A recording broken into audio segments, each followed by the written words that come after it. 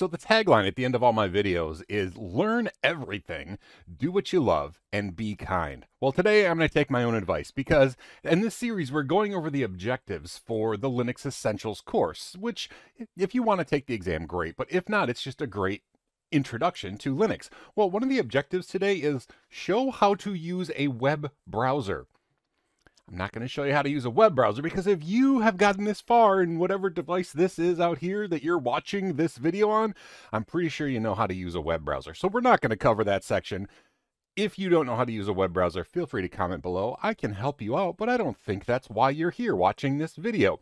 Anyway, what I do want to talk about though is how you can actually use Linux, like in your job or in the job that you want to get. It's going to be two main ways. First of all, the most common way that you're going to use Linux in your job is in the server room. It's everywhere, even places you don't think. Like if you're doing cloud computing, almost all of the cloud computing services are running on Linux. And even if you can do all of the things in a click inside of a web browser, which you know how to use now, even if you can do that, if something goes wrong, it's important to understand Linux enough to know what happened behind the scenes that went wrong so you can troubleshoot and fix those things. Sometimes we just train people to click buttons in a way and they don't understand what's happening underneath, and that's a really scary place to be. That's why having some Linux knowledge and expertise will make you so much more employable and more confident in your job if you already are employed. Anyway, so yeah, Linux is everywhere. Even if you're running Windows virtual machines, like if you have an infrastructure depending on Windows. Ugly cough scene. Whew, okay, even if you're running Windows servers like on a VM and ESXi, for example, ESXi itself is running Linux on the hardware, and then you build those Windows VMs on top of it. So if something goes wrong with the virtualization infrastructure, you better have some Linux person who can figure out what's going on with the underlying virtualization platform. It's very important to know Linux. However, that's not the only place Linux exists. You can actually use Linux on the desktop, which in this whole series, I'm going to be using Linux even to teach server stuff. I'm going to use a GUI front end because the same system is underneath, but the GUI front end makes it a lot easier to use. And there's this standing joke in the Linux community like, oh, this year is going to be the year of Linux on the desktop. What that means is Linux has gotten to the point where it can function on the desktop and it'll take over Windows and Mac OS. Here's the deal. Linux on the desktop works fine. It can do almost everything that most people need it to do, but it's not so much better, and the others aren't so bad or so expensive that it's going to take over. So it's never going to be the year of Linux on the desktop, but also every year could be the year of Linux on the desktop. You should be able to use Linux on the desktop because it's the same as everything else. The apps are there, it just works. So we're going to look at that. I'm going to show you a couple different things you can do on the desktop and how it is similar. It should all look like, at the end of this, you should be like, I didn't really learn anything other than I don't have anything to learn. That's the goal of this video. Now, the most important thing is that you understand how a web browser works. I'm just messing with you. No, I do want to show you though, this is, like I said, this is Ubuntu Mate. We've used this before. And how it works is you have a folder or directory system just like you would on a Windows or Mac OS machine. And this is just a file browser. If we go to the root level of our system, where, let's see, it's here somewhere. File system right there. So we can look, these are all the folders or directories at the root level, like at the lowest level of the computer. So if you're on Windows, this would be // right? This is all the directories and folders inside there.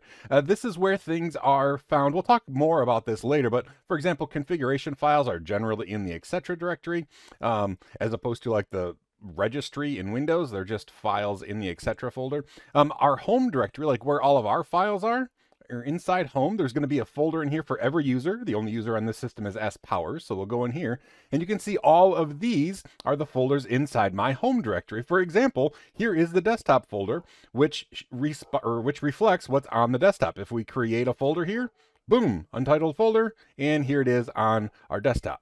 And then if we delete this or move it to the trash, there, it's gone. So that's how the home directory works. That's how the directory system works. Now, the one thing I want to talk about too is terminal versus console. When you boot up a Linux machine or a VM and all that text scrolls by, like as it's booting the startup information, if you will, that is on the console. So on the, what you plug the monitor into, or the virtual machine's like window into seeing it, that's considered the console. It dumps information out like what would be on a monitor on a computer. That's called the console. You can actually type there if you have your keyboard actually plugged into the computer. That's the console. But the terminal window is like it's actually called a virtual console, and it's not directly connected to the information that is spitting out to the monitor, and you can have multiples. So while this is a terminal window, it's like a virtual console. We can say ls, and we can see ls is the command to show us the directories, and these directories match the same ones that were in here. See, desktop, all those are the same. The thing is that you can have more than one of these, right? If we did a file new terminal, we have another virtual terminal, and whatever we type here doesn't show up over there, because these are just like multiple virtual terminals that we can communicate with the system, and it's not like there's just the one console that's plugged into the monitor. So terminals are really, really vital, and you can actually access them remotely over the network. And that's usually what you do, is you access a remote terminal on a server. But it's important to know that it's different than the console. The console is the stuff that spews out like on the monitor that would be plugged into the system. Now, on Linux systems, if they're just installed standalone, like, it's just like the system that we installed, like the one that we're looking at now, it can be just a locally stored password file. It's encrypted and all that stuff, but the locally stored password file is where the login and password information is stored. So you can change your password and it will change it on the local computer. But Linux computers can also connect to a larger, like, Active Directory or LDAP or, a big pie in the sky authentication system, so that if you change your password on the server, that's how you authenticate to get into the Linux machine. Now, ours is just local, so any password that we change is going to be local to the machine that we change it on, and it's not going to change it for everywhere else that we might log in. But it's important to know that Linux often is connected to a bigger directory of authentication. So I'll show you how to change your password real quick. It's pretty simple. It's pretty easy to learn. And there's going to be multiple ways. Now, if this didn't have a GUI, we would have to do it this way. We would just type PASSWD, and it would say, okay, what's your current password? And you would type in your current password. And as long as you do it right, it would say, okay, what do you want for a new password? I actually typed in the wrong password, but that's how you would do it on here. It would just walk you through it. You'd have to type your old password, type your new password twice, and boom, your password would be changed. Since we're using a GUI, we could also go in, and this is going to be different on every distribution, like what you would actually go to do this. And I'm not even sure. Here we go. Yeah, in Ubuntu Mate, if you go to Preferences, and About Me, we can see, hey, Sean Powers, that's me. If you want to change your password, there's a nice little button. And it's exactly the same as on the command line. We can say current password, type in the current password, click authenticate, and then we put the new password in twice. Like here, I'll do that. Oh, now my password is all dots. Just kidding, of course.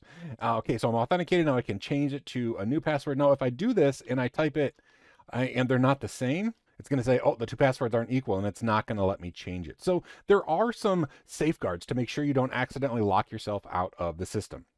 Right, I didn't change my password, but that's the process to go about doing it. It's also really important to realize that while Linux is touted as this secure operating system, in many ways it is. It's designed well, and it's been more secure than other operating systems in the past. But just using Linux alone does not guarantee security. It does not guarantee privacy. There are some Linux distributions designed specifically to protect your privacy. Things like Pure OS or Cubes is another one that they really work hard to make sure that your data is protected and not leaked out and that sort of a thing. So I don't want you to have this false sense of security using Linux.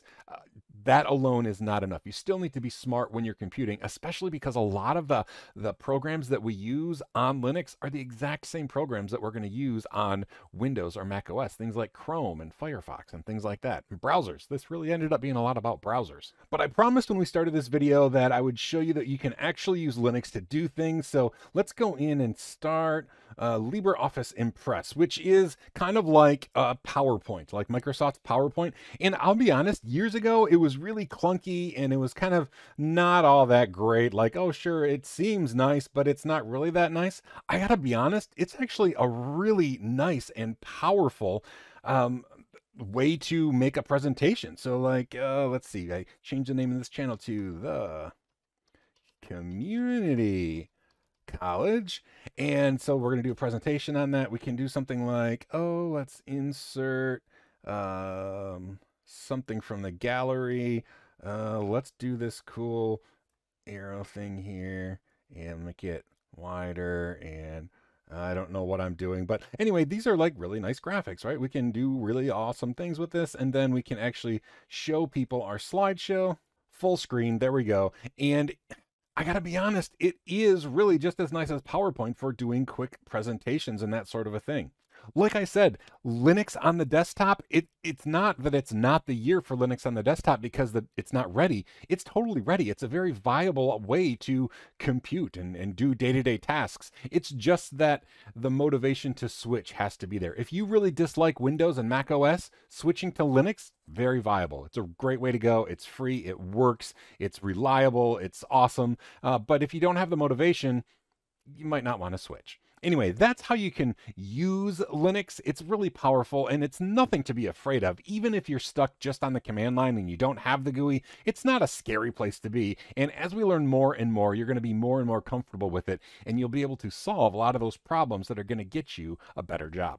So remember, like I started with the tagline, I'll finish with it. Learn everything, including Linux. Do what you love, and be kind. I'll see you at the next video.